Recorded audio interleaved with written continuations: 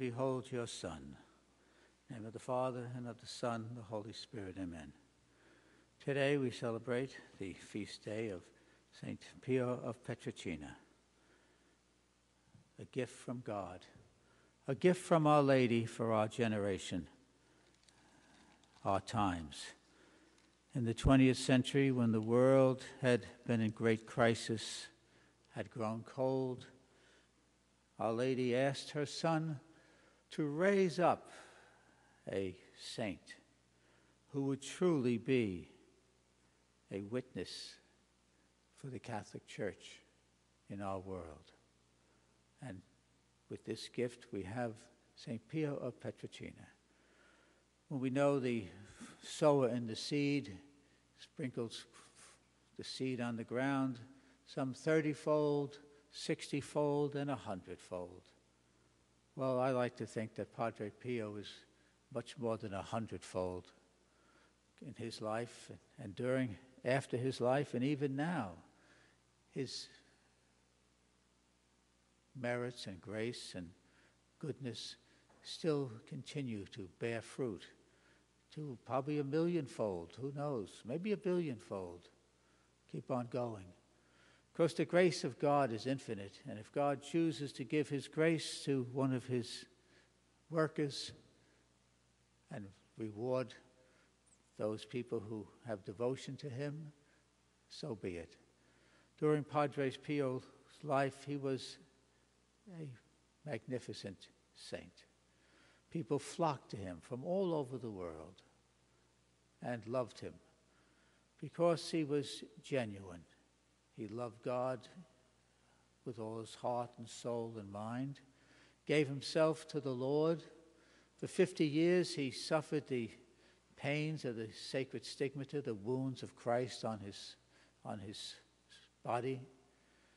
He said, when asked about standing with the wounds of Christ on his feet, when he was saying Mass, he said, "I'm not standing, I'm hanging on the cross."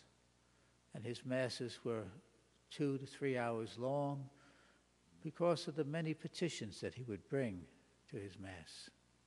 So Padre Pio, in a way, is an answer to the world of our times, the skeptical world, the world that doesn't believe.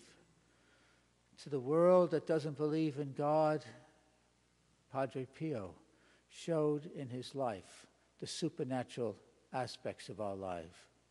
In many ways, we see through Padre Pio how the supernatural is even more real than the natural. What he did was a gift from God. He could, in the confessional, read hearts. He performed many, many miracles, so many miracles, people would flock to him and beg his help. Eyesight was restored, limbs were cured, people with terminal illnesses were cured. Miracles beyond our comprehension. He had the gift of bilocation at times. He would be one place and another place restoring the health of a sinner, either in a hospital bed or a sick bed or some other place, even bilocating to administer to the sick, even hearing confessions. One person went to St. Peter's Cathedral in Rome, the Basilica of St. Peter's, and went to confession. There was no priest around, and then this bearded brown friar went into the confessional and heard his confession. It was an amazing thing because there were no confessions being heard that day, but God sent Padre Pio to hear her confession. All kinds of stories like that.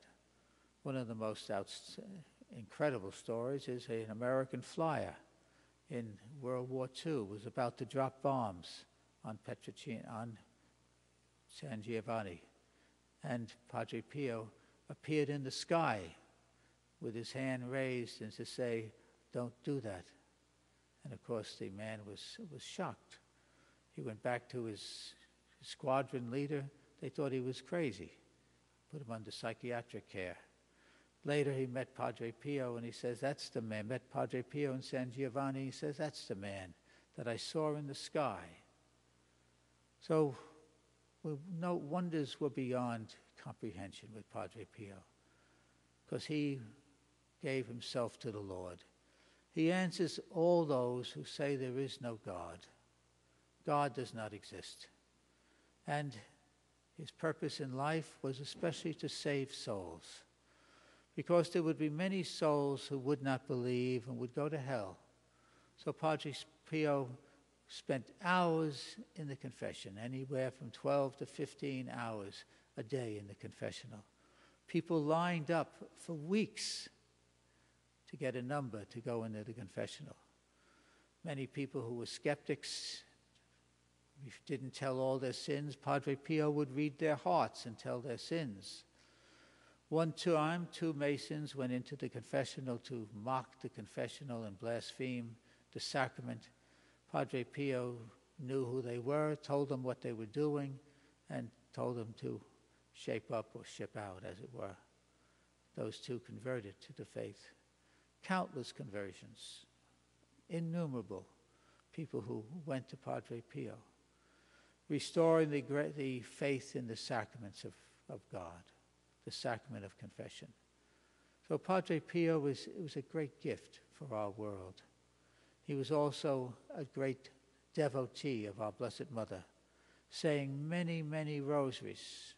Hard to believe. Some say that he said almost 100 rosaries every day, always constantly fingering his beads, which he called his weapon. He told one of the friars, "Get me my weapon." His weapon was the rosary, praying the rosary to Our Lady. He had great devotion to Our Lady, and said, among other things, he said, all graces given by God pass through the Blessed Mother. He said, I should like to have a voice strong enough to invite sinners of the whole world to love Our Lady. He told his devotees, love the Madonna and pray the rosary, for the rosary is the weapon against the evils of the world today. He also said, some people are so foolish that they think they can go through life without the help of the Blessed Mother. And he called the Blessed Mother my dear little Madonna. So today, my dear friends, we rejoice on this feast day of our beloved patron of the Franciscanfriars of the Immaculate. Father Stefano Manelli, our founder, was a spiritual son of his. And Padre Pio is on record as saying that the Manelli family is my family. Padre Pio blessed Mama Licia, his mother, in the womb in 1932 when they visited Padre Pio. In fact, Padre Pio was the means for converting his father, and I'm sure he had something to do with their marriage, bringing that beautiful couple together and bringing their 21 children into the world. Everything Padre Pio touched was blessed because he was a man of God. So we must imitate him, love the Madonna, love the Rosary, love the Mass, love confession, love the sacraments of the Church, the Eucharist, of course. He spent hours before the Blessed Sacrament, whole nights in prayer, and so on. One last thing I forgot to mention, how he was so caught up in the supernatural that he would tell his devotees to send their angels to him. And their angels would come and report to Padre Pio, and Padre Pio would send the angels back to them. He was also plagued many, many times, beaten up, physically assaulted by the devils, who was so angry with him for all the souls that he was saving. So, Padre Pio is a man of our times, a man given to the 20th century to counteract all the unbelief of those foolish people who say there is no God. One religion is as good as another. You don't have to pray in church, you can pray at home. All that foolish nonsense that we hear from people. Padre Pio would tell them they were foolish.